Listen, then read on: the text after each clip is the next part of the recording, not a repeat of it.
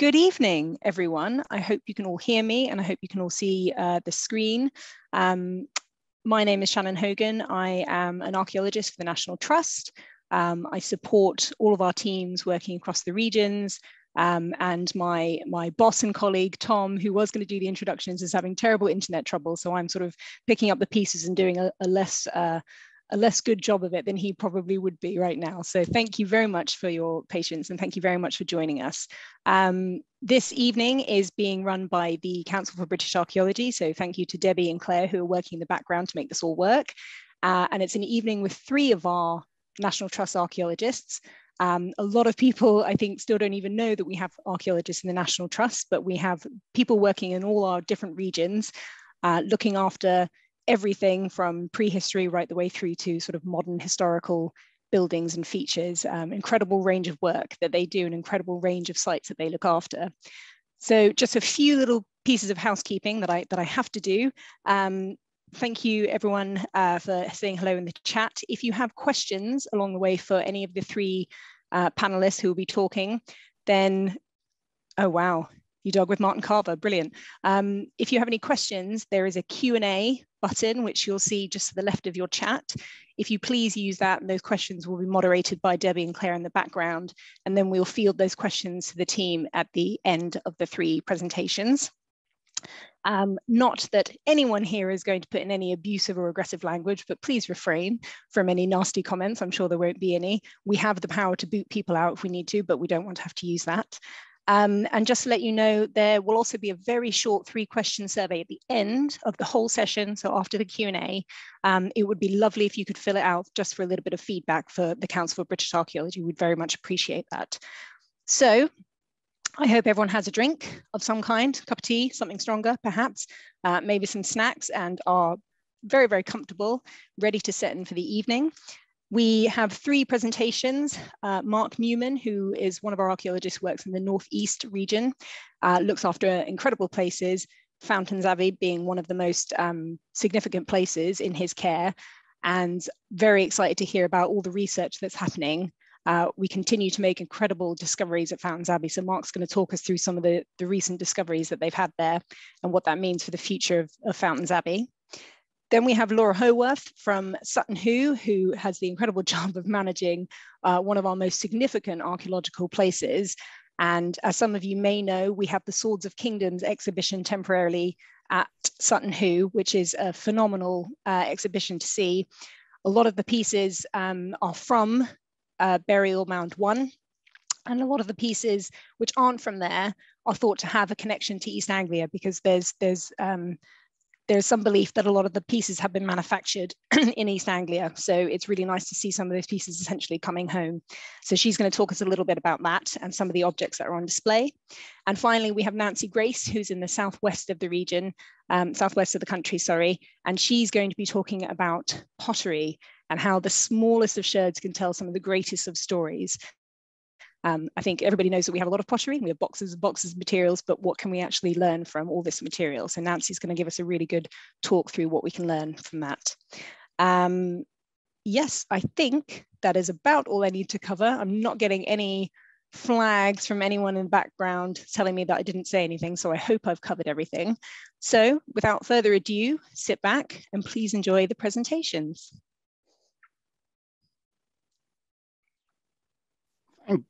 Thank you, Shannon, and good evening, everybody.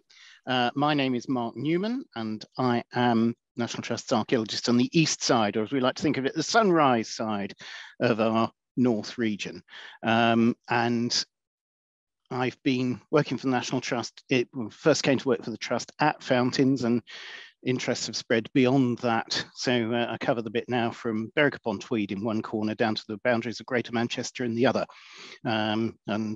Just about 34 years I've been working with the organisation, so starting to feel quite archaeological myself. But my subject this evening is going back to my first love, Fountains, and talking to you a little bit about some of the recent discoveries that have been made there, looking beneath the surface of the site. And It's really an aspect of one of the joys of being a National Trust archaeologist, is in rather than working in the commercial sector and we look at a site and then someone comes and builds on it and that's the end of the thing, we develop long-term relationships with our properties. And the longer one goes on in the job, the more you realize that every landscape is absolutely packed full of secrets and answers. And the reason why we don't know it all already is we haven't asked it the right questions. And working for the Trust means you're about long enough for being able to ask all sorts of new questions that you never thought to ask before. And that's kind of led us into the discoveries at Fountains. So the discovery stuff, for those of you who don't know where Fountains is, let me fill you in just briefly. We're up in the wonderful county of North Yorkshire, northern bit of England, and the Fountains Abbey estate is 2 miles west of the city of Ripon. So on the aerial photograph, you just see the edge of the city here. And in 1983, the National Trust acquired about 900 acres inside the area I'm indicating with the cursor. Fountains is down over here at the corner of the property. The rest of which is part of the Aislabie designed landscape, which now, together with the ruins of the Abbey, was inscribed as a World Heritage Site in 1986. So that business of secrets and stories exists in every landscape. And what we're finding here, that includes some of the very best investigated. There's quite a lot of, well, why do you even bother looking at Fountains Abbey? The Abbey that you see today was comprehensively excavated through the course of the late 1840s and the 1850s by the chap in the upper left-hand corner, John Richard Walbran. And as my old lecturer at Birmingham, Peter Gelling, used to say, dug like potatoes. They shoveled out feet and feet and feet, 12 feet in some points of archaeological deposits into railway wagons and carted it away to tip somewhere else along with a lot of the finds. And that's left us not with the Abbey that was part of the designed landscape, that was a picturesque ruin, which sort of grew organically from the ground, but a proper Ministry of Tidy Monuments, stripped back. You can see every stone of the Abbey, and by golly, you need to do that on a visit, like every Victorian thought. So they kind of scrubbed the Abbey. It was all done and dusted, and a monograph describing the history of the site published in 1900. And to be honest, in the 20th century, certainly the first half of it, there was very little archaeology done on this site because it had all been wrapped up. In 1967, it became a guardianship site, and the Department of the Environment, latterly English Heritage, now Historic England, became involved with the site.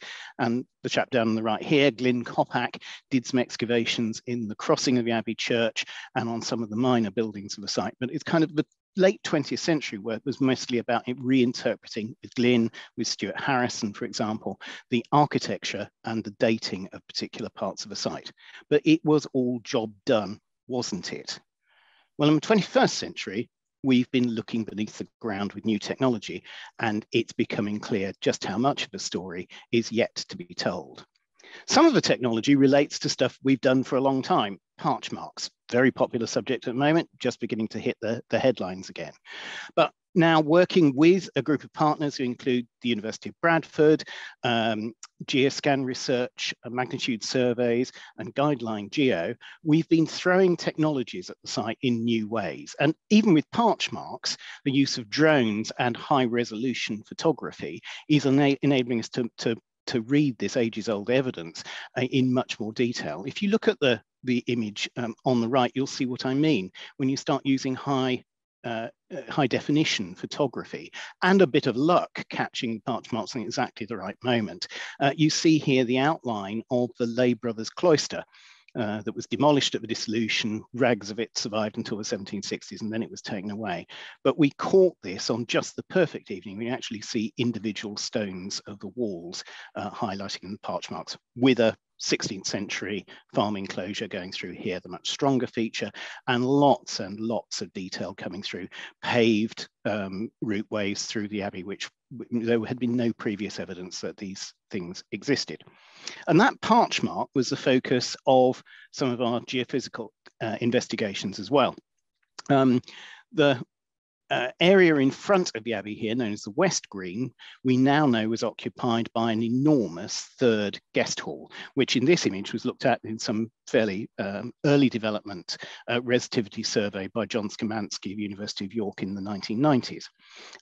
The research team working on the site now have looked at it again with modern equipment, and we're able to produce a much higher resolution imagery of this building, which is a fascinating, enormous structure. For those of you who know Fountains, it's roughly the same size as the nave of the church. So a huge building that was removed either late in the history of the Abbey or in the post-dissolution period. It's been called a guest hall, and that's the received wisdom, but we are now starting to wonder whether or not, given that it's the same size and the same orientation as the nave of the church, whether it had an ecclesiastical function at an earlier stage before the present nave of the church was constructed. But that's a longer story for another day. A lot of the work that we do is driven by rather mundane things. So a rather exciting story began with looking for a drain. Our head of landscape needed to replace the drainage to the central part of the site. How do you get drains across a site like this without damaging its archaeology? And I remembered that there was a Victorian newspaper account of putting drainage in after the Warburton excavations. So we spoke to Mike Langton of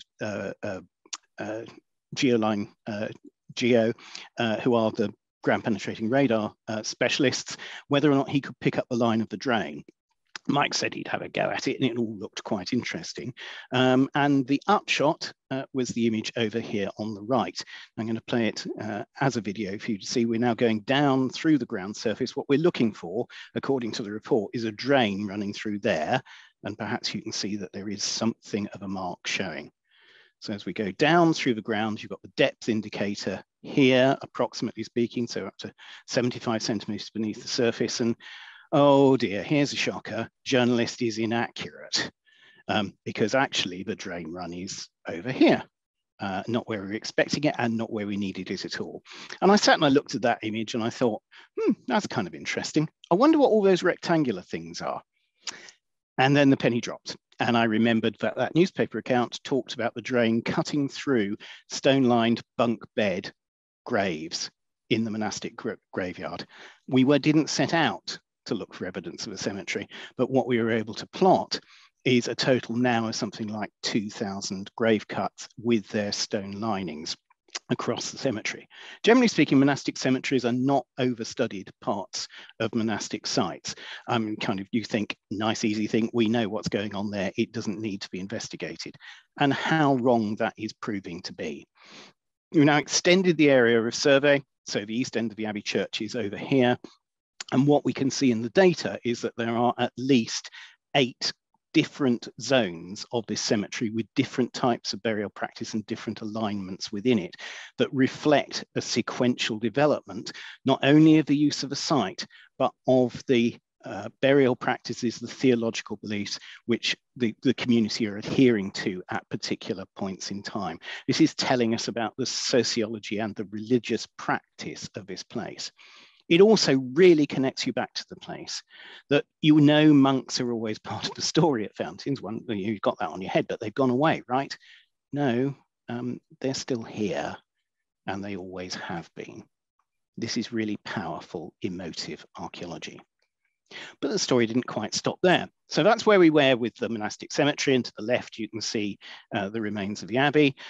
Mike then came along to me and he said, well, I'd like to do a test drive with this new equipment. I could do that in the car park in Ilkley behind my house, or I could come out to Fountains. What do you think? And I said, well, it would be very nice if you came out. And what he wanted to look at was how far along the valley to the right the cemetery extended. So he took his machine out for a test drive, and we did the bit in orange, the sort of first third of the long east green at Fountains. So the monastic precinct is well off the screen to your right, the monastic precinct wall. And there's never really been an explanation of what's going on in this space. You do wonder if they did running races or something like that. It seems to be ideally suited to that sort of purpose. But that wasn't quite what we found evidence for. So there's our friend, the monastic cemetery, that you're now familiar with. And then part 2 came up with this. Fountains is a type site. Has been since the beginning of the 18th century, has been considered to be the exemplar of Cistercian sites. And the plans of the Abbey really haven't developed and evolved, or many new buildings added to it since that date. And what we have over to the right here are enormous monastic structures. Compare them, for those of you who know the site, the width and length of this building in relation to the Chapel of the Nine Altars. These are big things. Now, I must say that this little bit of film, I'm afraid, is very fast and I can't slow it down, but I found a way to slow it down. But this again is going down through the site, layer by layer. And when you go down at depth indicator on the left again, there are the outlines of the buildings with their column bases. And the wonderful thing about radar, of course, is it gives you depth information about the things that you're looking at. So you come back up, there are 8 columns in the left-hand building. As you go back down, there's a wall across the end one. So there is the geophysics giving you a sort of cross profile that there is a platform at the northern end of the structure on which the columns are based. And if you come up closer to the surface, you get details like subdivision walls appearing. So the building was part demolished during its life, then saw another phase of life. And we know that we believe this building is a tannery, and it was being leased in the Tudor period. So that is emerging from this geophysical data. The splodges that you can see in the center of the feature, we believe, are steeping pits, and it's part of the tanning process. And there's a second building and possibly a third as well over there. Part of our work has been comparing different geophysical techniques, and we've done magnetometry and resistivity over this site as well. And it really emphasizes how ground penetrating radar is a new way of seeing. So the image at the bottom here is the magnetometry at work. And I'm sure that you will pick out that there are a number of features of interest here. Quite interesting, the sort of spotted effect over the cemetery, which is actually nothing to do with the cemetery at all. We've investigated that a little bit further, and they are pits with some sort of industrial residue in them, which could be post-monastic. But it is interesting, I think, when you can see the radar here, you can pick up that there are related linears in the magnetometry, but I challenge anybody to say that they'd actually pick out what this building was from that technique. And the resistivity doesn't touch it at all. It's generally below the depth at which resistivity will operate, though we have got it with electrical resistance tomography doing vertical sections across the site. So here is the new discovery that we announced at the end of last year. The tannery buildings with their relationship with the river, and we now think that the building extended across the river and spanned it as so many of the early buildings do. And these are really on as examples of other really massive monastic buildings, such as the Great Cotswold Barn and Glastonbury Abbey barn reconstruction, which is probably quite similar to this structure. But these great barn structures are late 13th, 14th, even sometimes 15th century buildings. Because of the archaeology on other parts of the site, we think that these buildings that we've discovered are actually of the 1160s. And as such, at the moment, they are without parallel in British monastic archaeology, as indeed the identification of a purpose-dedicated tannery is also unique. And these things have ramifications beyond what you might imagine. You know, tannery is interesting. We all know they might have done tanning, but actually it's at the center of the monastic mission. The part of the purpose of the Abbey was to create daughter houses and granddaughter houses, all of whom had to be equipped with religious books. And here is one of the surviving books from fountains using leather and parchment, we think, processed in the building in question. You can't create a new monastic house unless it's got all its religious books. So you need to be mass producing the materials that go with it. Also, the lay brethren, who are often an overlooked part of the monastic community, were distinguished from the monks because they slept under animal skins. They dressed in animal skins because of their waterproof qualities. And you know, if you've got, say, 400 lay brothers working here, they have all got to be equipped, which is why in the 1160s we've gone over into industrial scale leather production. So these are just a reminder. Historically speaking, Fountains Abbey, a type site. Now with our geophysics, we're adding more and more buildings onto that type site model, and we have more of the site yet to investigate. I come out and wave my hands around and get the round of applause at the end with a following wind. But this really has been a group project, and the people who are involved, Mike, Chris, Roger, and Tom, who are on this image, and Chris Gaffney, who stepped out of it at the wrong moment, have been extraordinarily generous with their time and with their support, and have revealed so much about the site, and we have so much more still to go. I'm immensely grateful to them. They have done an amazing job.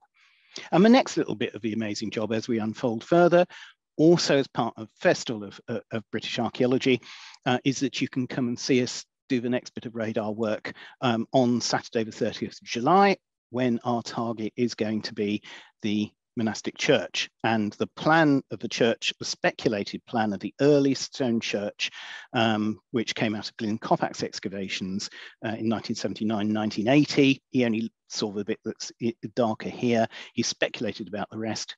Well, we're going to see if the radar can tell us any more about that building, which vanished in 1160 and hasn't been seen since.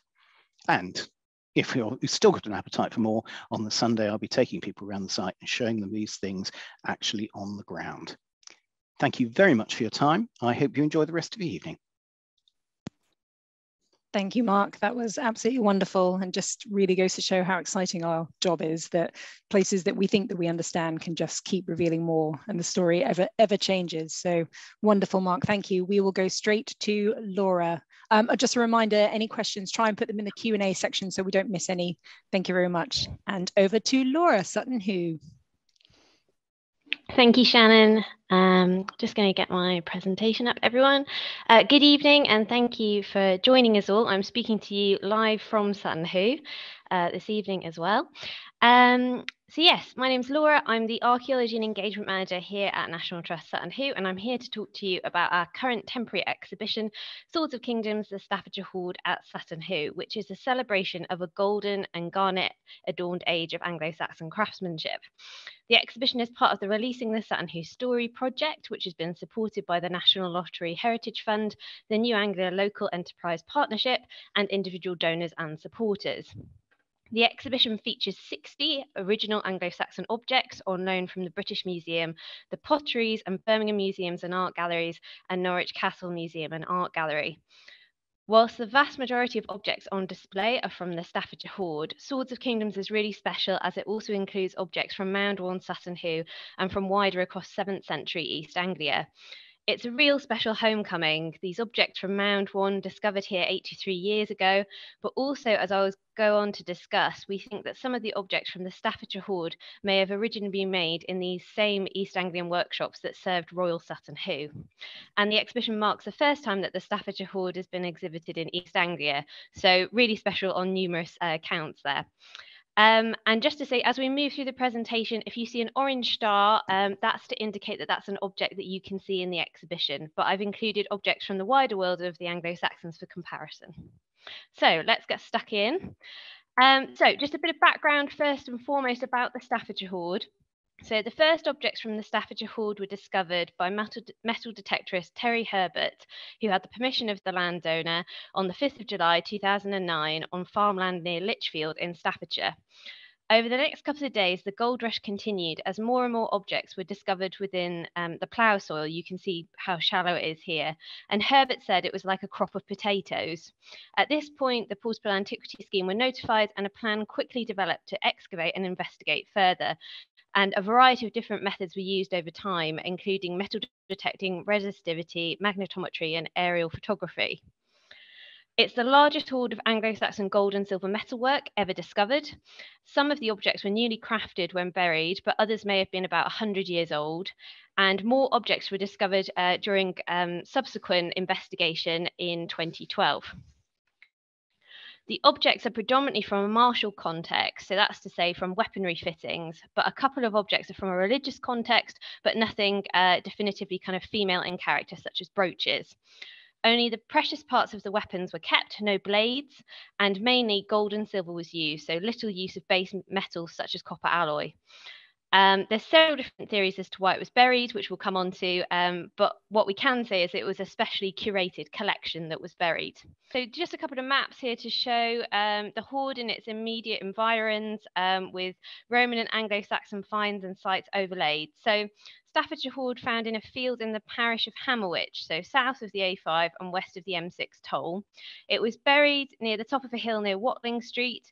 So obviously Watling Street being the main Roman artery running from Dover through London to Viriconium or Wroxeter, so Roman city, which is now today in Shropshire.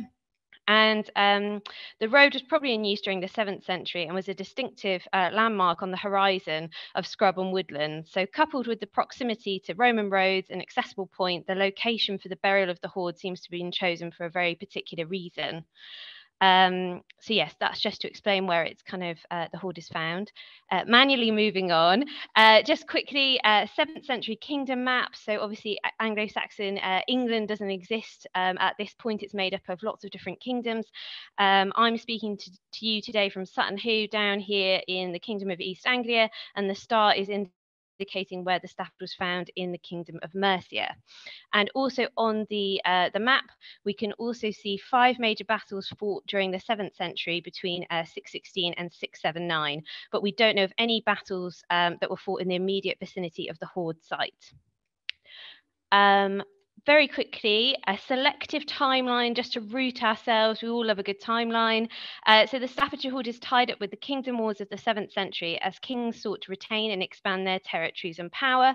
One of the big kind of power players at the time was Penda, who was a pagan king of Mercia who ruled between 630 and 655. And Penda's death marks the end of pagan kingship in England. In that time, he killed 5 Christian Anglo-Saxon kings. Game of Thrones, eat your heart out here. And 3 of those were kings of East Anglia. And they are all successors and or relations of Radwold. So Radwold, we can't say for certain who the man who was buried in Mound 1 at Sutton Hoo was, but Radwold is the name that most often emerges as the most likely contender. The Staffordshire Hoard is thought to have been buried between 650 and 670, but most of the objects date from between 570 to 650, so contemporary with Sutton Hoo, and it's of such a rare quality such as the objects from Royal Sutton Hoo. Pie charts here, just to quickly show you some of the broad object categories within the Hoard, represented in the top pie chart by weight, and then the bottom one is showing you swords, sayacs and scabbard fittings by object count. At the end of the conservation process, a total of almost 4,600 fragments have been recorded from the Staffordshire Hoard. Due to pre-depositional dismantling and post-depositional fragmentation, it's hard to say exactly how many objects in total, but likely over 600 objects totaling around 4 kilograms of gold and 1.7 kilograms of silver.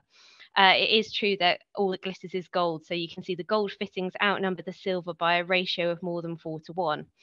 It's estimated that the fittings in the Staffordshire Hoard come from around 100 to 150 swords whose owners would have taken part in some of the greatest battles of the day. So swords were valuable and very occasionally placed with the dead, and swords with ornate fittings such as those at Sutton Hoo were very rare. Many of the sword fittings in the Staffordshire Hoard show signs of wear and tear, so in circulation for many years and possibly handed down through generations. As we know from the Old English poem Beowulf, we know that swords could take on a legendary status. And here, just for anyone who wants a refresher on their sword anatomy, here we've got a grip and 2 guards of horn, bone or wood were fixed over the tang of the iron blade, to which the metal fittings were then attached. And I've just included here a photo of a replica of the Mound 1 Sutton Hoo sword, so you can see how it all fits together. It's worth saying that many of the objects on display as part of Swords of Kingdoms are tiny, but they are all relative to the size and proportion of the sword overall. And it just makes you wonder at the amazing craftsmanship of the Anglo-Saxons. And just to kind of recap, and then we're going to delve into the objects, don't worry everyone, recap on some of the different decorative techniques used. Each piece is like a piece of haute couture fashion, very much personalised to the individual, but they are using a set established range of decorative techniques. So here we've got filigree work, which is very popular, and it's using kind of gold wire. It's a granular ornamentation, and you can see these animals here emerging from this twisted wire. We've then got cloisonne work, which has got waffle foils backing slithers of garnet. And the foils themselves, garnet can be quite a dull stone, so the waffle foil is acting a bit like a bike reflector light, and they illuminate in these kind of ruby red. We've also got casting, such as the pommel here. We've also got decorative inlays. On top of this lovely pyramid, we've got some glass inlays as well as the garnets. And yeah, sometimes the immensely skilled Anglo-Saxon craftspeople could show off more than one technique. So this pommel here has got a gold mount, it's got garnets, it's got filigree, it's got the whole kitchen sink thrown at it as well. So let's turn to some of the objects in our exhibition. So continuing with the pyramid theme, so 5 pairs of sword pyramids were found in the Staffordshire Hoard belonging to the warrior, and they would have belonged to the warrior elite. They would have been attached to leather straps that joined the sword in its scabbard to a belt, and those that helped, and they helped keep the sword in its scabbard. The Anglo-Saxons love riddles in both words and images, and often designs can have more than one meaning or interpretation. So this pyramid is packed, if not overflowing, with different imagery sources. So we can see here in the illustration picked out, we've got a helmet, and obviously Sutton Hoo, thinking about the helmet here, but I was also reminded of this example from Italy, from the late 5th, early 6th century as well. And we've got not only kind of the helmet shape, but we've also got animals making up the helmet as well. So look at these things in lots of detail, and the kind of gradual layers are revealed to you as you go. Sticking with the pyramids, these ones I just like to draw your attention to, because today is a very momentous day. These pyramids were the first gold objects discovered during the 1939 Sutton Hoo Mound 1 investigation by Peggy Piggott on the 21st of July. So today, 83 years ago, these little beauties came to light. But as you can see, they're little kind of volcanoes erupting with rich ruby red garnets and bright blue glass inlays. And you can see the similarities here between the Staffordshire Hoard and Sutton Hoo as well. As well as receiving gold ornamented weapons, kings could bestow upon their thanes and warrior nobles sword rings as gifts in recognition of service or loyalty as symbols of status. It was widespread tradition across Europe during the 5th and 7th centuries, and taste changed with the time. So to begin with, it's 2 interlinked metal rings attached to a sword hilt, which symbolized the unbreakable bond between the thane, warrior noble, and the king. And later, rings fixed forms were used and are later shown in the Staffordshire Hoard, such as the examples here. A gilt sword ring was also found attached to the Sutton Hoo Mound 1 shield. So this is from the front of the shield near the bottom, possibly to signify the king's role as a ring giver.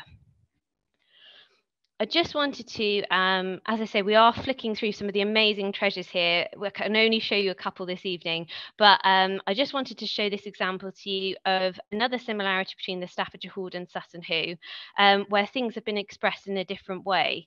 So we've got a pair of collars here from the Staffordshire Hoard, which have cut garnets with a beaded surface. And the only parallel for that are the button fittings from the Sutton Hoo Mound 1 sword scabbard. And there are also button fittings within the Staffordshire Hoard as well. So lots of different parallels in terms of object form and decorative techniques being used between the 2 collections. Something that's not represented at Sutton Hoo is a seax, and one set of gold and garnet cloisonne fittings from a seax, a long fighting or hunting knife. So seax is generally classified to have a blade longer than 18 centimetres. And this extraordinary, exquisite set was found in the Staffordshire Hoard, and it could have been made for a prince or king of East Anglia. They were used in close quarters, fighting conditions where space is restricted, such as in the press of battle. And in Beowulf, Grendel's mother uses a seax during the struggle with Beowulf, and Beowulf uses a seax to kill the wounded dragon. Sticking with our similarities between Sutton Hoo and the Staffordshire Hoard, just want to talk about, so we've seen the seax on the previous slide, and here we've got the Mound 1 Sutton Hoo shoulder clasp as well. And you can see that the similarities in terms of the zoomorphic interlay. So here we've got the shoulder clasp up here, the seax here, and just, yeah, so much kind of similarity in terms of the design. but the study of the collars of the saiacs, which is what's represented here, has identified some differences. So there's very few joins visible on the saiacs hilt-fitting collars, and stylistically, the ornamentation appears to be of a slightly later date. So could they be the same creations of a master goldsmith working in an East Anglian workshop for potentially the same person or family? So maybe the shoulder clasp came first, and then inspired by that, somebody said, I'd like that, but on a saiacs instead. Continuing with the kind of same workshop series, just going to show you a couple of examples of why we think that some of the objects from Sutton Hoo and the Staffordshire Hoard were made in the same workshops in East Anglia. So first of all, we're going to talk about a Y-shaped detail, which is kind of picked out quite nicely here in the graphic, on lots of the bird beaks across Sutton Hoo and the Staffordshire Hoard. So we've got here the iconic kind of pieces from Sutton Hoo as well. Yeah, so lots of birds all across kind of Anglo-Saxon craftsmanship here. And evidence has been found recently at nearby Rendlesham, which is a couple of miles away from Sutton Hoo, of high status metalwork, suggestive that it could be a potential workshop site. I should also say that not only are these shared stylistic signature details an indicator for this kind of similar workshop theory, but also obviously the quality of the garnet cloisonné work that we're seeing as well. Another shared similarity is the mushroom shapes that you can see here on the cloisonné work. And here we've got the dummy sword buckle fitting from Sutton Hoo Mound 1, and here again seen on the Staffordshire Hoard and quite nicely picked out there. So mushrooms, we think, mean that they're from the same workshop. As well as kind of similarities in design, we can see here where something has kind of a direct kind of correlation. So we've got the animal design from around the collar of the Mound 1, one of the Mound 1 Sutton Hoo maple cups appears to have been copied over to the Staffordshire Hoard's great processional cross, and that was potentially carried on to the battlefield by churchmen. The cross is in the Eastern Roman tradition, but combines Germanic pagan customs. So looking at these pagan kind of what we would say pagan bestial ear forms on the end of each cross there as well. So the dye used to make the cross may have been based on the actual bronze dyes used to make the cup ornamentation, so fueling this idea of there being one master workshop that's serving both of these collections. And obviously you can see here the real similarity in the design, slightly different, but obviously it looks like it's been a direct kind of influence.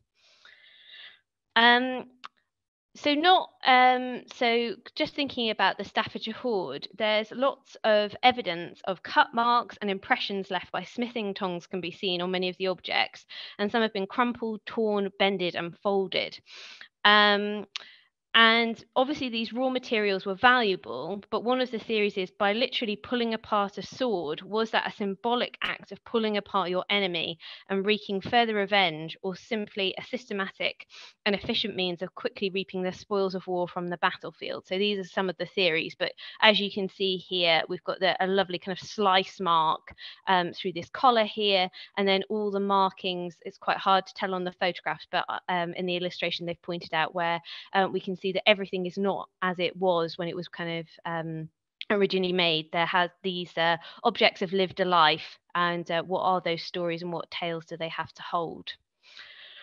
One of the probably questions that we get a lot is why was the Staffordshire Hoard buried? Why was it collected?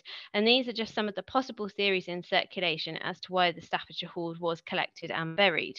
We may never know exactly why, but what we do know though is that it seems as though the craftspeople involved in the that craftspeople were involved in the dismantling process.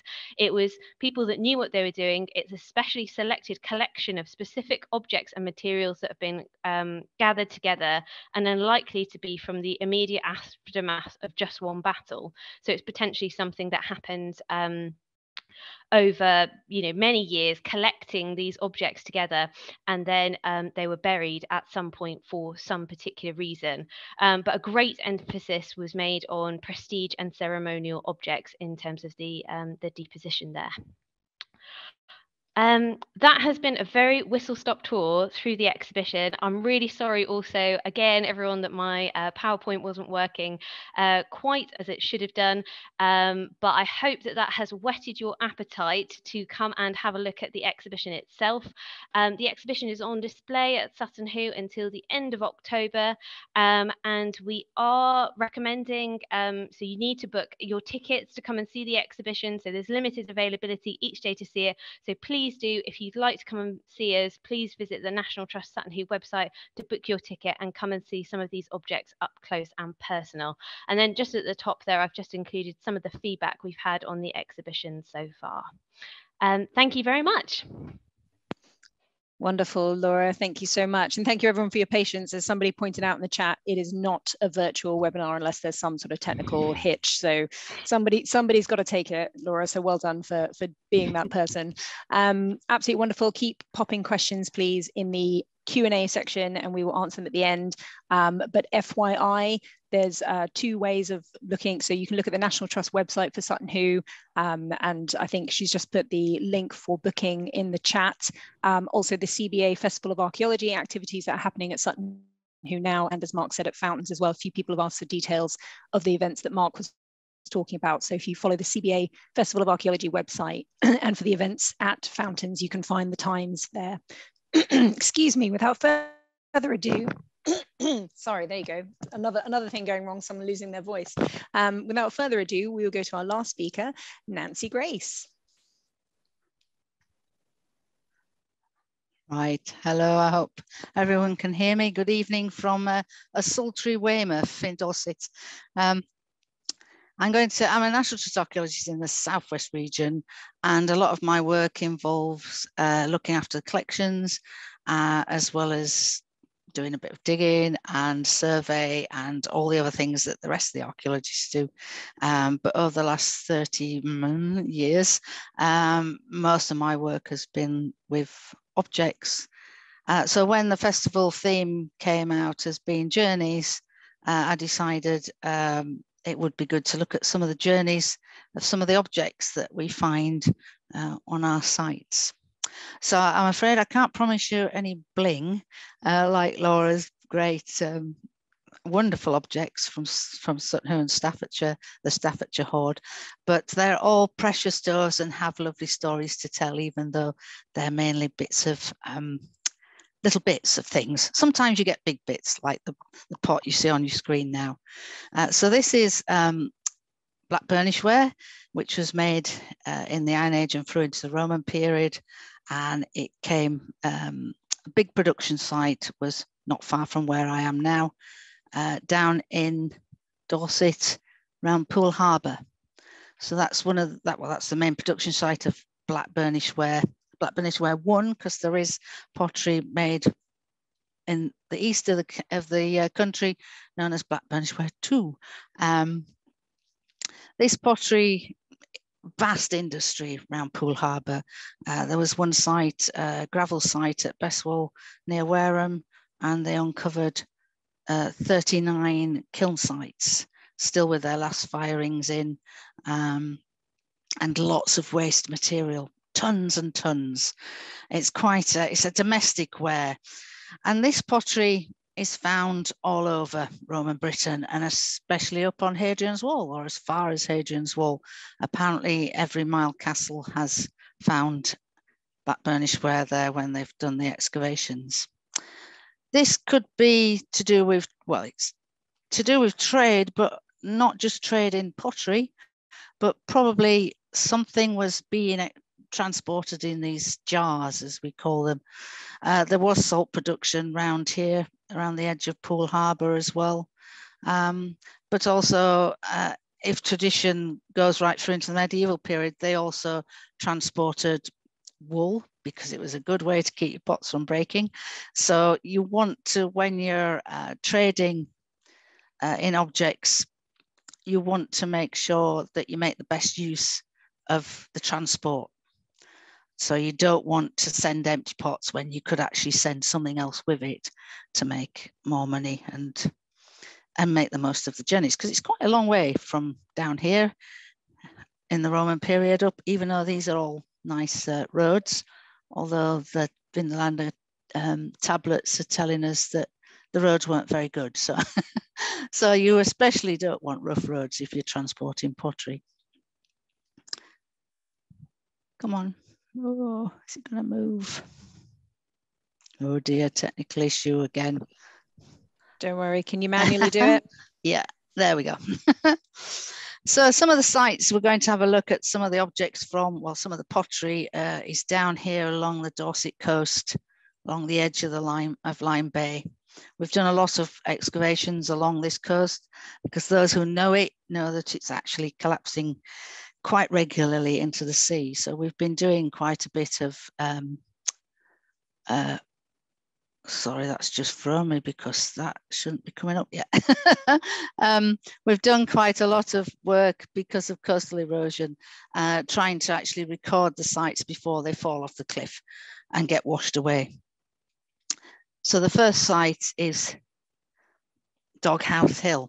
So this is Portland in the distance here, and West Bay is just here. If you know Broadchurch, the TV series, that's where they filmed Broadchurch. And this is our site on the very edge of the cliff. So you can see there's the edge of the cliff running through here. And conveniently, this is a slump in the cliff. So this isn't a scar of where the cliffs are slumped, because it's actually clay. It's clay underneath, so it's the ground above is slipping, the green sand is slipping on the clay, and that's what's causing all the cliff collapses. So we saved ourselves some digging by using the scar of the slip. This site, we found some pottery, not a lot. It's a Bronze Age site, and this is a lovely little Bronze Age piece of pottery. There's a close-up. It's got corded decoration. So this decoration is where someone's twisted a cord and pushed it into the clay. Now, when you're excavating on a site, you often know what sort of pottery you're going to encounter. So you know all the local sort of pottery to that area. So when you see something like this, you know instantly that it's not, well, you know, it's unusual. So you spot the things that don't seem quite right. And this piece of pottery didn't seem quite right for the site, not the local wares that you get to the east, the Devil Rimbury pottery, which is further over to Weymouth, the site. So we had this looked at by a specialist, and they told us it comes from Treviska. So down here near Bodmin. So this pottery, when we find pottery, the way we can tell where they come from is by looking at the type of clay that it's made from, what we call the inclusions, so the things that are added to the clay to help with the firing, and also the form and the design. So this twisted corded design and the shape of the rim, as well as the clays, gave us a clue that it came from down here, because an excavation was done down here at Treviska where they found the kiln sites. So that's another good indication for being able to pinpoint exactly where things like pottery come from, is if you find the kiln site. So like at Bestwell with the black burnish ware, and down here, if you're lucky, you'll find a kiln site and you can actually pinpoint the exact place that things come from. So archaeologists were great storytellers. So how did that pot in the Bronze Age come all the way to the Dorset coast? What brought it there, or who brought it there? So this is where we can start thinking about other trade and travel. Maybe somebody, an itinerant trader, had gone down to Cornwall, maybe he'd gone to get some tin, sorry. He'd gone to get some tin from down in Cornwall, and on his way he'd stopped off at Treviska, and maybe he thought, oh, they look interesting in pots, I'll take them back for people I know that would like a nice pot from Cornwall. Or maybe he encountered a young lady he liked, and this is part of her dowry that she brought with him when she moved with him to West Dorset. So we can find out about these objects find out where they were made, often to the actual sites that they were made. But how they journeyed, the journey of them is the thing that we're interested in.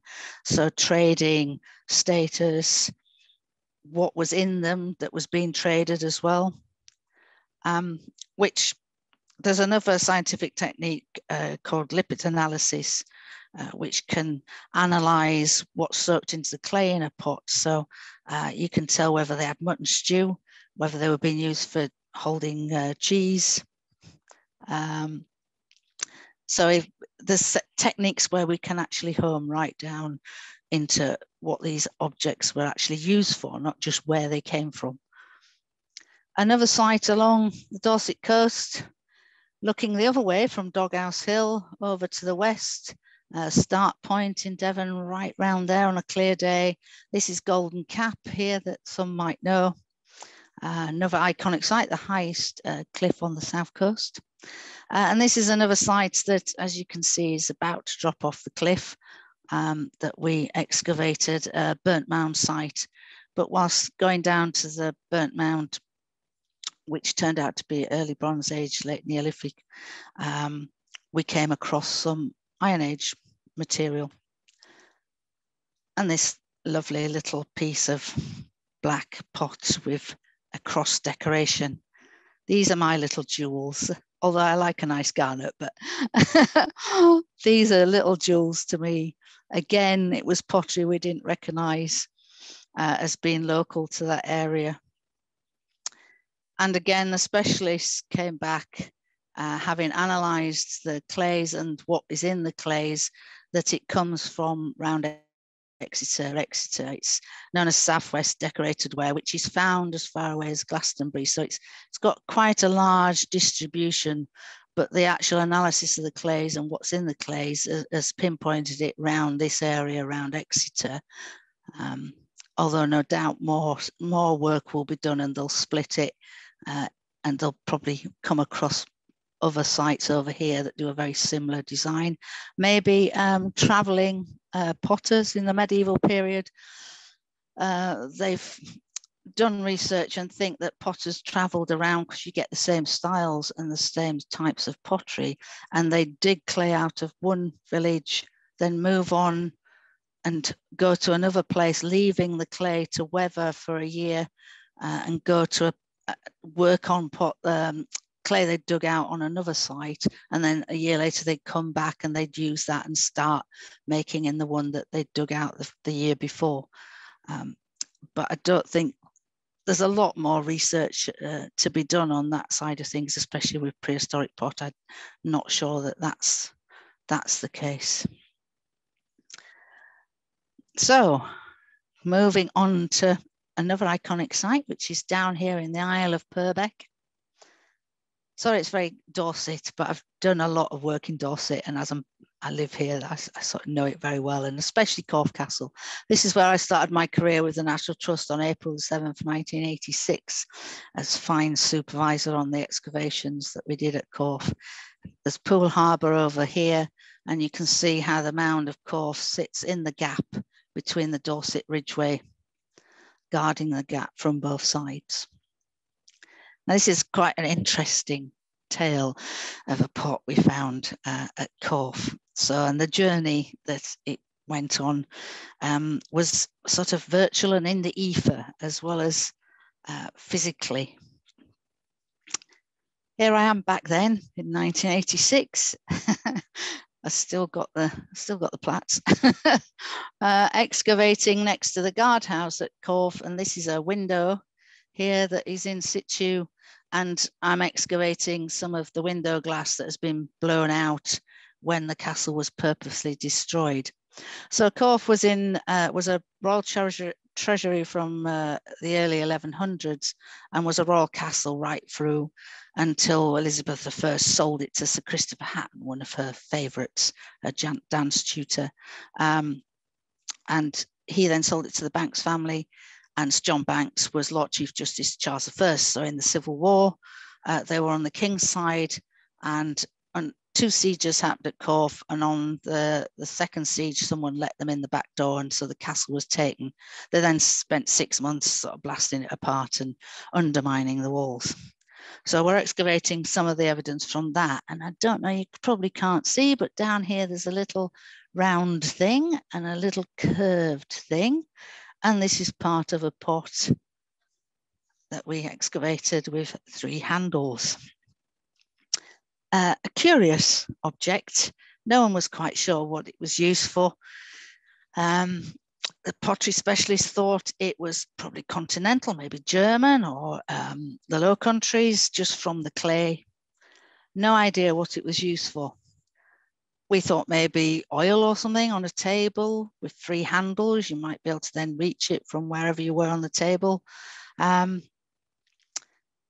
25 years after finding it, we revisited the pottery reports, and Lorraine Mepham from Wessex Archaeology was curious. She'd never encountered anything that looked like that before.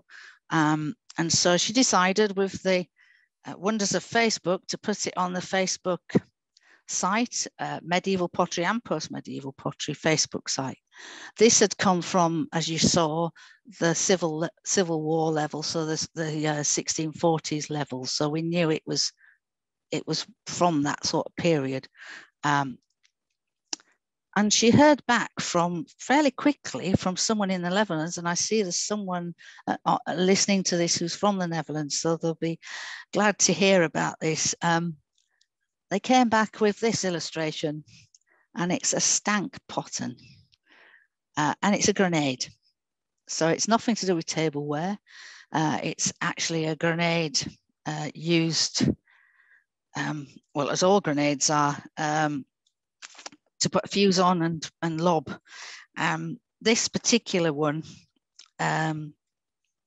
usually they're made from either metal, or there are some pottery ones found at Basing House, but they just have the typical like cartoon bomb with the fuse in the top, and they're earthenware pottery ones from Basing House, but others that have been found have been metal. So this was quite a surprise. And what they would do is they'd excavated some from this site in, and I can't see that, Wisselinga, and they'd found what was inside them. And I'll just have to, there's a recipe that they would put gunpowder, sulfur, camphor, pitch, linseed oil. The one from the Netherlands that they had excavated had pepper seeds, charcoal, pitch, and sulfur, among other things in it. And you would tie fuses, 1 to each handle. You would then light them. You would tie a rope around this neck. So if I go back to the pot, you would tie a rope around here, seal it, and throw it. And when it broke, the fuses would set light to what was inside it. So you would get smell and smoke. So maybe the one outside the window, they'd missed going through the window, and it had hit the wall and was outside, because this is outside the castle. So 25 years later, we solved the mystery. So archaeology, even though you excavate and you find things and you think you know about what you've found, there's always a puzzle, and there's always things cropping up. That's the exciting thing about archaeology. There's always new things appearing, new research, new sites, and things like this that we didn't know about. So the Corfe one is the only one known of this form, even though there's records from Oxford of grenades being brought from the Netherlands. So maybe this is part of that consignment. Sorry, Kelly, I'm not quite sure of the timing, so I'm not quite sure how long I've got. If you can ping that to me, that'd be good. So another site, so the good old Romans. Here's Chedworth Roman Villa in Gloucestershire. There's the cover building that we put up a few years ago to expose more of the mosaics. and we were doing some work down here as well, looking at whether we would be putting a cover building over if there were more mosaics down this wing of the villa. And this is the museum, purpose-built museum, from when it was found in the 1860s, so quite an old purpose-built museum on a site at Chedworth Villa. So the pottery side of the Romans, I'm just going to touch on the Samian, which is the posh stuff from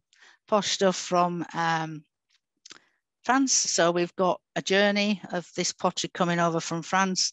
Again, it's quite, so, you know, it's status thing. You've got this posh, fancy pottery with all these fancy designs on. And we know they were obviously treasured because you often find where they've been broken, holes are drilled either side of a break and a metal staples put on to keep it held together. So people obviously liked the idea, loved their objects, and just used them as objects like we do now with pots and that we have on our sideboards or on our mantel shelves. If they break, we try and stick them back together and keep them there.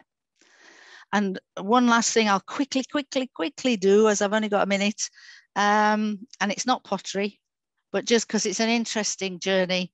A small piece of glass that we found at Chedworth, probably sort of 2nd century. It's a small piece and it's part of a fish, which would have been a bottle, an unguent or potion bottle, and the mouth you would have put your little dabby stick in to get your perfume or your unguent from. This again was an unknown and we weren't very sure where it came from. It's unusual. And the late Professor Jenny Price spent a few years going around every expert in the world and hunting every museum. And she finally found a parallel in the Koning Museum in New York, but with no provenance. And this is what our fish would have looked like, but we've put a red head on it because the one in the Koning Museum has a red head. There was an excavation of a grave in the Crimea, and a similar thing was found in that grave. And I think the consensus is that this little fish at some point had been transported all the way from somewhere around the Black Sea, maybe Crimea or even Ukraine. So quite a poignant find in this present climate. And so that's our longest travelled object. Thank you. Thank you, Nancy. That's amazing. Really, really exciting stuff. There's some various questions that have come up for all of our panelists, which I will start to field. There's been a few responses to sort of more general comments. As I said, there is information on websites about timings for all of those properties are doing things for the Festival of Archaeology over the next week and a half. So do check out both the CBA and the National Trust websites. You'll find all the details on those. And I will we'll start from the beginning, shall we? Which makes a lot of sense. Mark, quick question for you regarding parch marks. Obviously, we mentioned that this weather has brought out a lot of parch marks. So one of the benefits of it being warmer, I suppose, maybe that doesn't come across well, is that we actually can find a lot of archaeology and some really interesting things. So Daz is asking, have we seen any more scorch marks, parch marks at fountains recently? In terms of fountains in this year, the answer is no, but part of that's because I haven't looked. It hasn't been an opportunity to go and check again. I'm intending to do so at the weekend, but I don't think it's going to be a fabulous year for parch marks in our part of the world because it has been so dry for so long. Mm-hmm. And that kind of drying out that you get is what tends to tip vegetation over. I think, you know, the vegetation is ready to tip over quite quickly. So that moment of transition where the hard surfaces underneath are giving it is, you know, I think that will come and go quite fast. Mm-hmm. So, you know, if you're there at just the right moment, you might catch it. Otherwise, everything's brown and all bets are off until next year. Fair enough. Another quick question. Well, actually, I'll sort of semi-field this one for you, Mark. Sarah is asking about finding out more more about the research that you've been talking about at Fountains. And obviously some of the stuff that Mark's talking about is very new, and there isn't public access to that information. So this was a real sort of really exciting chance to hear about some of that new stuff. But in terms of wider research, more general research for Fountains, Mark, where else can they look? Gosh, that's a good question. We're not as good as getting stuff out on the internet and things like that as we would like to be. We would always like to add more, and as a professional community we're talking a lot about that. The specifics projects that I've talked about are still research in progress, and we want to make sure we have got it right and it's all peer reviewed before it ends out there. So I can't point you to anywhere very easy, though I am hoping in fact that this was an opportunity to say there's a very good book on the estate. It's the ideal midsummer present for all your family and friends, and available at all good bookshops. Recently back in print. Shameless plug, brilliant. Yeah, Mark. well, as I say to a friend of mine, it's rather like rats in London. I'm never further than 6 feet away from it. Simon has a question about the river. Yes, you did see a river flowing through Fountains. Water obviously very important to all human life, but Mark, could you just explain a little bit about the interaction with the river at Fountains? That's really a great question, and thank you for asking it. The river Skell was really the reason why the Abbey was there, and it was going to be put to so much use by the monastery. So it's not that the first monks necessarily realized this, but very quickly it became obvious that Fountains was going to be an unusually large community, and the processes that you need to keep a large community alive, processing food, quintessentially important that you have a mill. So the first use of the water on the site was for a monastic mill, which is still with us and is the earliest in use building in the National Trust. The earliest part of the building we think goes back to 1138, and it continued milling from then until the early 1900s. But the Cistercians were wonderful water engineers. So as well as running the mill from water sources, from tributaries running into it, we have water-driven machinery for metalworking, if parallel site at Bawdsey is anything to go by, but also used for wool fulling and for other industrial processes. It then goes on a little bit further. They don't drink the water very much because they actually have a piped water supply that brings in fresh water from a spring source 3 miles away, which would have been used for that. And most important of all in monastic life, even more important than drinking it, was washing. And cleanliness is next to godliness, and there's piped water supplies for ablutions in the cloister, which were the monks would prepare themselves before going in for a meal.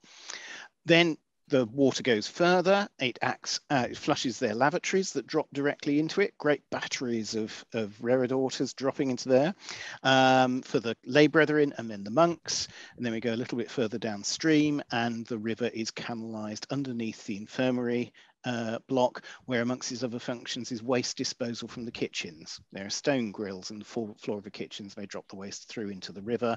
And then the next process that we know about beyond that is now the tannery. And not only would the water have been useful for washing the skins in parts of the process, but again, there is potential that there may have been water-driven machinery at that point as well. Wonderful. I'll do this question first because it's a little quicker. Do you have any evidence of where they were getting the lime from for tanning? We don't have a monastic lime source clearly identified, but one end of the estate is the Skell cuts through sandstone, and just as you're getting to the end of the monastic precinct, it's then magnesium limestone. And most of the limestone exposures have either eroded or were worked at later dates. So the medieval stuff hasn't survived, but you know it's just about into the corner of the precinct, and then there are better exposures within a few hundred feet. Mm-hmm. So very locally, we think. Okay, and I think the last question's around Fountains. So Ria, you have a whole bunch of questions about the graves, and I know the scale of Mark saying some 2,000 burials is mind-boggling. So she has a series of questions which partly I can answer and help you out, Mark. So are the remains of the monks still in the graves? Did they know before the GPS and the GPR, sorry, and the geophysics where the cemetery was? And has there been any research done on any of the remains? And if not, will there be? So firstly, if you remember the picture of the area, the land is quite limited. So I think probably, Mark, you suspected where the burials were going to be given the layout of the valley. The monastic cemetery was identified by Walbran in 1852, though I have to say it came as a surprise to him. He thought it was the abbot's garden, and then there were gravestones in it, so that was a bit weird. So it's not just me looking for a drain and finding a bunch of graves. It's been done before. So the cemetery was known, but you kind of put a label on it, and then people have not thought about it very hard. And obviously what we've done has opened up most enormous new chapters of research. The remains are there in the ground. And it was very interesting when we first went public with this discovery that we had very polarized reactions. And we had people online saying, great, dig it all up and we can do osteological studies and find out loads of stuff about the monks. And we had another community of people who said, don't touch it, leave them alone, leave them at rest. And I think I'm very much with the latter camp. The more you start to understand what medieval people believed about death and the life to come, the more you realize that those burials are there for the purposes for which they were originally deposited. And I think particularly a place which is so imbued in the religious story, that's a really quintessentially important part of how the site is made up and how we understand it. It's not how people go and visit it now, but it is a way in which we can understand the place. And to be honest, quite a lot of what we'd be likely to learn from the burials would be that they are, quite mature men, relatively well fed compared with other medieval people. You might do a little bit about where they came from, but other than that, you'd need to dig the whole cemetery in order to make any sense of it, which would be very destructive of something that has survived for the better part of 1,000 years. But the interesting bit is that this should be a monastic cemetery full of mature males, but the Victorians recovered remains of a child. And what we have done is excavated a section of that drain run so that we could actually have a physical piece of archaeology which to evaluate the radar stuff and correlate that the radar was telling us the truth.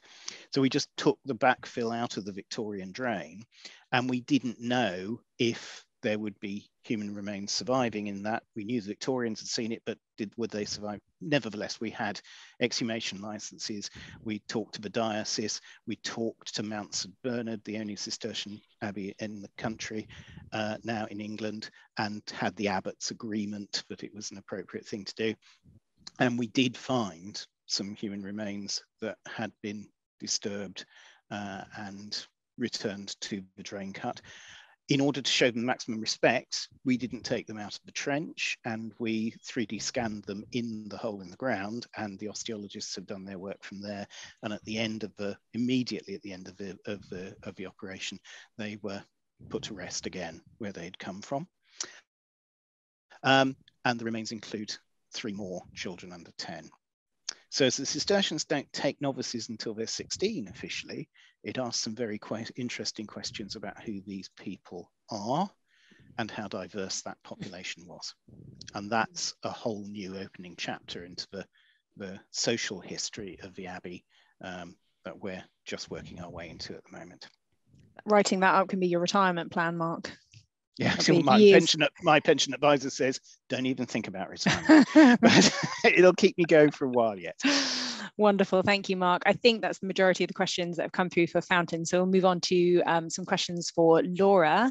So Simon is asking, has there been any testing on the gold or the glass or the garnet to prove similar sources, to sort of identify where the material is coming from and see if it's all being sourced from the same place? I guess I think that's what you're asking, Simon.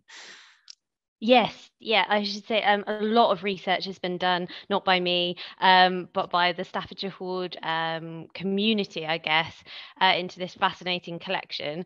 And if I can wheel across, I will also, like Mark, show you a book. It's not a book I've written, but this is the definitive source on the Staffordshire Hoard. Just bear with me.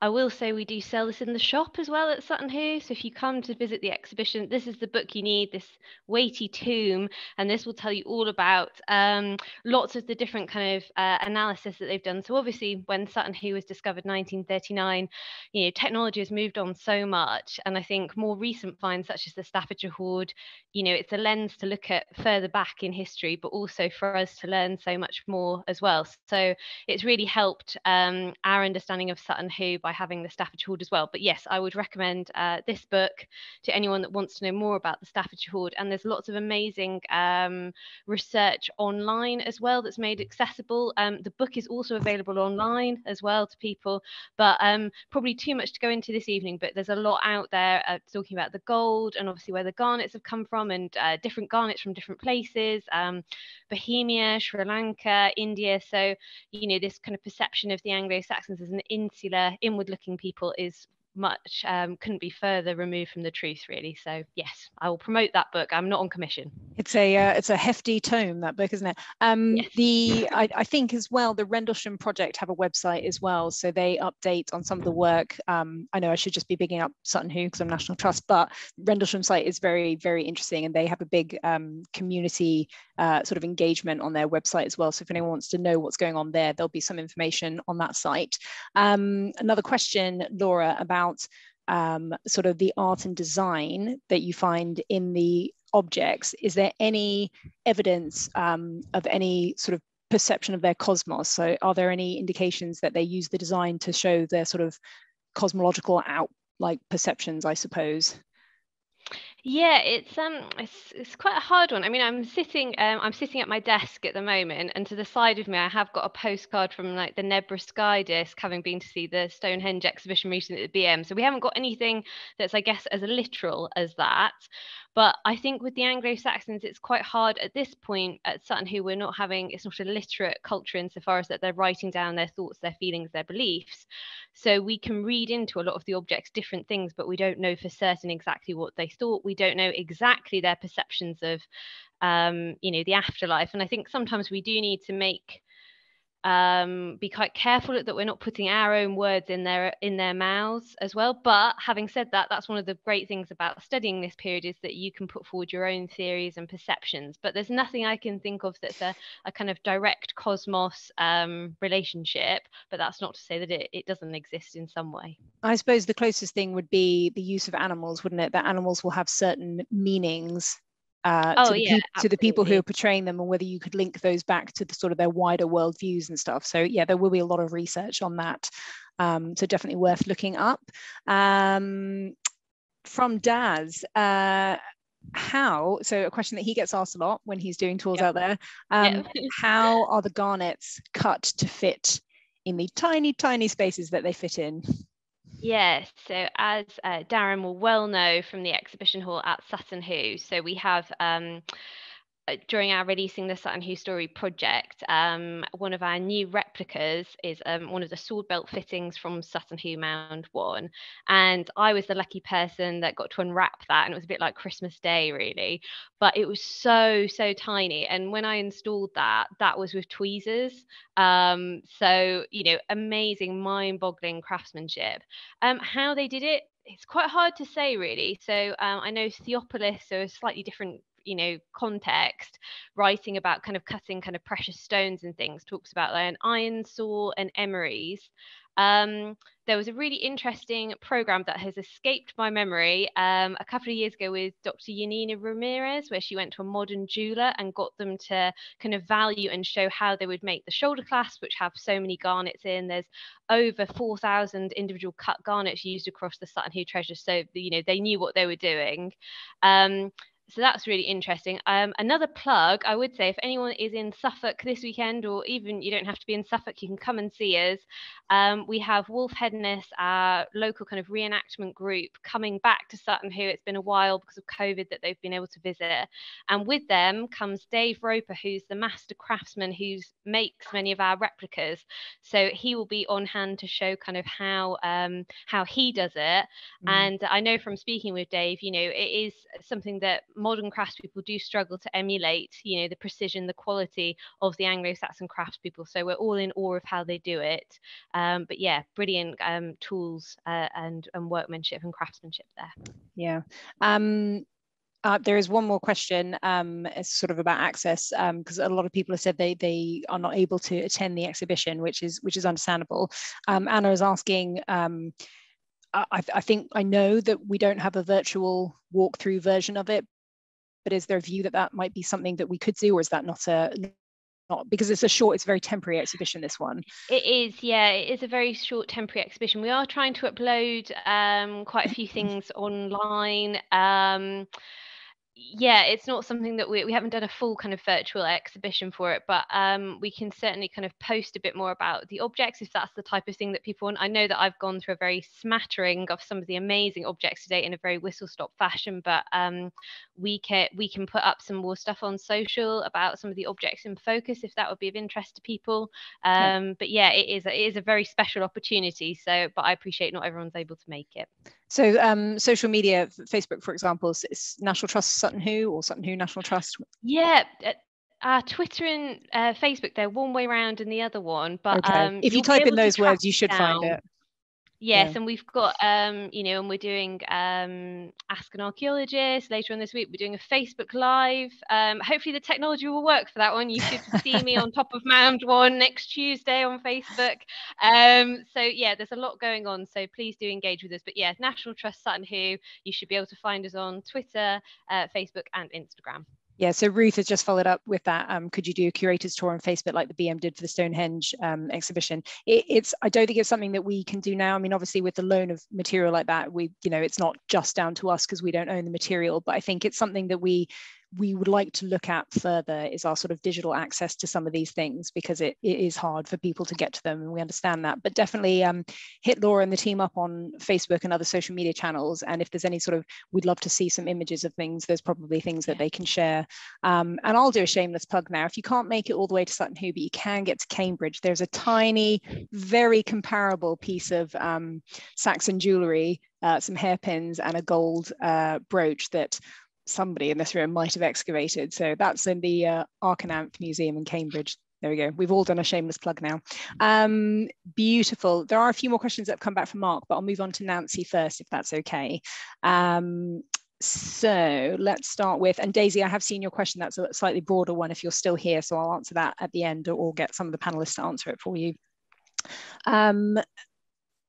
Does the last find, so the fish glass, have any similarities to the Phoenician glass fish? I don't know anything about that object. Nancy's like, oh. Well, as it was a bit of a rush at the end, I didn't get around to actually pointing out how the glass was made. A lot of the fish bottles that you see in the fish glass have the same sort of design, but it's made by a process called cone glass, where the coloured layers are put on top of each other, so that when you look from inside the glass as well as outside, it looks the same. Whereas our glass fish bit from Chedworth is clear glass with the trail decoration is laid on top. And that's the unusual thing about it. That's what stumped everyone, and why Professor Price, why Jenny spent a long time consulting people and trying to find a parallel. So luckily she did find something, but it was just a shame that the Koning Museum, their fish that was made the similar way, didn't have any provenance. So no one knew where it came from to sort of help with tracing back. And then luckily there was just this burial in Crimea that actually had one in burial of a lady. Very similar, not exactly the same, but very similar in the way that it was actually made. So hopefully we might get the tomb mad glass makers who are renowned for trying all these different techniques. There's a video of them doing the cone glass. I saw that when we'd just found the fish. Somebody showed it to me, one of the reenactors that was on site at the time who knew them. So that's how I know the difference between the glass. It's amazing as archaeologists what you pick up from other things. You just soak all this interesting information in. So I'm not a specialist in glass, but I've sort of become a bit of a specialist in that fish. In that one fish. Yeah. I'm an expert in that one fish. Sarah's got a really sort of interesting question or point. It's not quite specifically, although Nancy, I know that you'll be quite passionate about this. So talking about the story behind the journey. So obviously every artifact, everything that gets excavated, everything that we hold has a story. And she sort of referenced the National Portrait Gallery that did some sort of storytelling, giving the voice to some of the more mysterious portraits in their collection, and just asking whether the Trust would think about doing something like this. I mean, I see that you've written the suggestion of a book. I think to put it in, I couldn't even take a stab at the quantity of archaeological material that the Trust holds. But of the sites that we have recorded, and there might only be sort of a dot on a map, we have over 90,000 archaeological features or sites on record currently. But we are, as people like Mark with their geophysics, keep discovering more. We keep discovering more. So every bit of sort of landscapes change that we manage, every sort of forest clearance, ash dieback, anything that we deal with has potential to reveal a lot more archaeology. Parch marks, things pop up in the summertime. So, you know, the number that we have is going to keep rising. Now, if you think about, even though we don't do as much excavation, being a conservation organization, we don't do as much as, say, like an archaeological unit that works in development, the quantity of material that we have is just mind-boggling. You know, not even counting the sort of what would be called the kind of curation collection, the kind of material that you see on display in the house, but the actual nitty-gritty archaeology stuff, all the pottery, all the glass, all the nails, all the bone, everything else, we have thousands, millions of stories to tell. And yes, it is our goal that we would like to make that more accessible and have those stories more open in some way. But how we manage that on the scale that we're dealing with is quite a puzzle. Nancy, I don't know if you have anything more to add to that, but it's definitely something that we're all passionate about. But it's yeah, it's almost like a, you know, when you just sort of, you know, when you look at a big mess and you just think, I don't even know where to start with this. There's so much, you know. Well, a lot of it is, yeah, because there's not just pottery and glass, and there's all these other objects that have their stories to tell, not just about how they were produced and where they were from, how they were, you know, there's so many angles. And a lot of university students we've had in the past have done dissertations on actual types of object, which they can do a lot of research into all that technical side, but this sort of more literary type thing would be brilliant. I was, during the Cultural Olympiad, I was involved in 2 art projects. One was with one of our objects, which was a Mesolithic flint barb from Portland chert. It was minute, and they scanned it and did a 3D scan model, a bigger model, but they also peeled its pelt. So they scanned its surface and then peeled it off and opened it up so it looked a bit like a butterfly, and it was part of the exhibition. So I've always been interested in the art side of using our objects as well. So the storytelling and the literature, there's so much, yeah, poems, stories, tales. I mean, that's what we're about, isn't it? It's the evidence and telling the stories. So yeah, there's a vast reservoir of, yeah, bring it on. the people behind everything. I've just been told that I need to remind everyone that there is a survey at the end of this. So I know some people are having to leave and there's sort of a few questions left, but there is a 3-question survey at the end. So please stick around for that and give feedback. That'd be very, very welcome. We do have the collections management system, CMS, which some records of things that we have, archaeological and what you might consider not archaeological, though it all is really, I suppose, material is available to look at online. We also have the heritage records online, which shows you a lot of our sites and where we have archaeology, or known archaeology, I should say, at a lot of our places. That will just tie me into a question from Suzanne. And Tom, I know that you're having internet trouble, so I don't know if you can type an answer into the chat if you can field this one.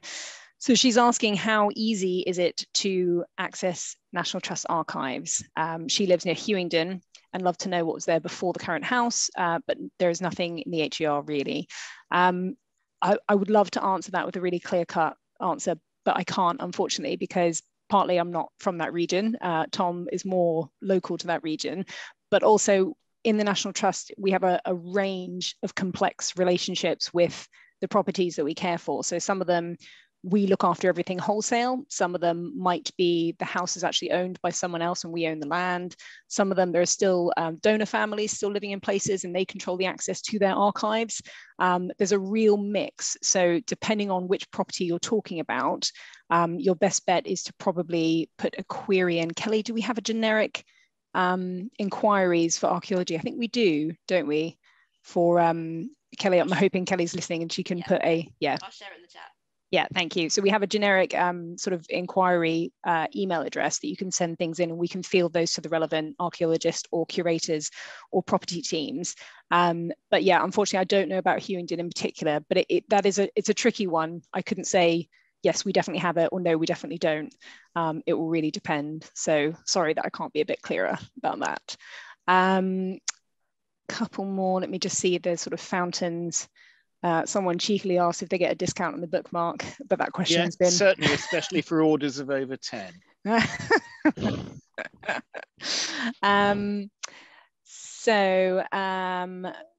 Just one that has popped up.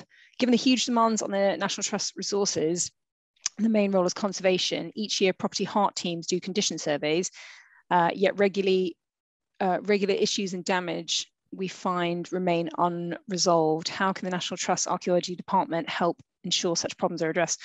That's a really fair question, and I'm not going to lie, it's a massive challenge. And when you think about, goodness, Tom, I couldn't answer the question right now. The land that is in our care, the scale of the land that is in our care, and the fact that we have 16 archaeologists, of which a few of them are full-time and the rest are part-time. They physically cannot get everywhere. So our heart teams, where we have heart teams who are brilliant volunteers that work to identify sites and record the condition of existing known sites, do a wonderful job in tracking some of the sort of condition issues that we are facing. However, the resources in the National Trust, we cannot get to fix everything at any one time. So essentially, work is triaged by what is most significantly at risk or under threat, and what is most sort of severely damaged and needs sort of urgent response, essentially. Mark, are you putting your hands up? Sorry. Yeah, I was. And I think it's also part of the answer to that to say although there is this question of prioritization, we do hold ourselves accountable. And internally in the Trust, we monitor our conservation performance across all the different areas of conservation with a thing called CPI. So that there is a numerical score for how well properties are looking after their archaeology. And if the archaeology on the properties we identified as one of its key features, then the ongoing poor condition kind of brings their property score down, and it's something that is reviewed by the property and keeps it in the agenda. Mm-hmm. So it's not, it is about this prioritization of limited resource, but it is not forgotten, and it's not without consequence in our understanding of how well or badly we manage our properties. Mm-hmm. But it's a fair shout, because we are, as Mark says, we are responsible, but we are trying. No, but we do. It doesn't go away. The problem doesn't go away, and it will be picked up if it's not addressed. I will move on to another sort of quite broad question from Suzanne. Oh, not Suzanne. Sorry. Oh, has it disappeared? There's a question. Oh, there we go. Daisy. Sorry. what do you recommend doing for a prospective uni student wanting to do archaeology and ancient history? Well, first of all, it's brilliant. It's very exciting that that's what you want to do. I will start off, and anyone else, please do chip in, because we'll all have opinions on this. There's so many things that you can do. So you could volunteer with local archaeology historical societies. You could ask local commercial units who do development-led archaeology, whether they have room for trainees, or you can do sort of volunteer work with them. We are expanding our HEART program, which is our Heritage and Archaeology Ranger team, to monitor the condition of archaeology across our places. So there'll be local groups, hopefully, possibly near you. I'm not sure where you are. There's a number of different organizations that you can go and essentially volunteer with and sometimes train with. And there is also, depending on if you're all set on doing an academic route, is completely fine. And a lot of them do involve a lot of field work or museum work or something else, something quite practical. But another way of looking at it is also the apprenticeship schemes. So historic environment apprenticeship schemes are expanding as well, and there are more places taking them. We have 2 currently placed in the National Trust, which are brilliant, but other organizations such as Historic England, Wessex Archaeology, I think there's one who's actually sitting in a local planning authority as well. There's lots of different ways that you could do it. Anybody else want to chip in with some suggestions? Some of the quite tempted to say, don't put your daughter on the stage, Mrs. Robinson, or in a dig. Shush, Mark. Some like Bournemouth Uni offer, you can join their excavation. It's just finished actually, but next year they're event-brighting it, so you can go on and work with them before you actually go into the uni as well. So check that out. Yeah, Tom, you're absolutely right. Talk to people like the Council for British Archaeology and National Trust Archaeologists. Like, there is nothing that we all love more than getting people involved in archaeology. So, and another thing is putting an inquiry through the to the National Trust as well. And if there's any work happening anywhere local to you, like they take you in a heartbeat, because we like talking about the things that we love to anyone who will listen. Wonderful. One question that just popped up to Mark. What was the book that you found at Fountains? Was it a Bible? I take it that's not referring to the one I wrote. No. You haven't written a new Bible. I wish I could say we found it at Fountains, but we didn't. We found it in the catalogue of the British Library, and it's a Psalter. So rather than a Bible. There are probably a couple of dozen Fountains books in existence in libraries around the world, the most fun of which is a bestiary, of which there are pages in New York. If you search online, you'll find those. Yeah, things Wonderful. That might be real animals and things that very definitely weren't. Yeah. Right, that has been wonderful. One last plug: social media channels, National Trust Archaeology, CBA. There's so much on social media now, on Instagram, Facebook and Twitter, so by all means get involved, and sometimes that can be a really, really great way to find out some amazing information really quickly. So as much as we can put at your fingertips, we like to try and do that. So thank you very much. I don't know if there's any more questions. I think we will call it an evening. Oh, the questionnaire. Yes, sorry, my third time for reminding. It's very short, won't take very long. So if you could please answer the questions, that would be wonderful. Thank you.